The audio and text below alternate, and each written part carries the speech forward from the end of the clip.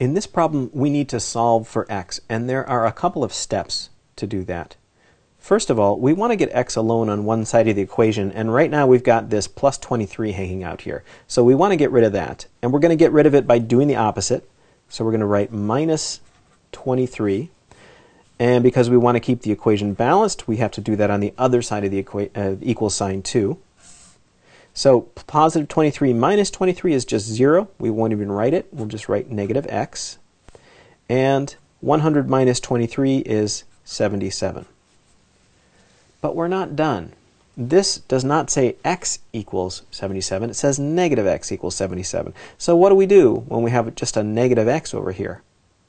Well, one thing to keep in mind is that a negative times a negative is a positive, and that's what we want, is a positive x. So if I multiply this side by negative 1, the 1 won't change anything. 1 times x is still x. A negative times a negative is a positive. Aha, so we get positive x. Of course, I have to multiply by a negative 1 over here as well. 77 times a negative 1 is negative 77. So x equals negative 77.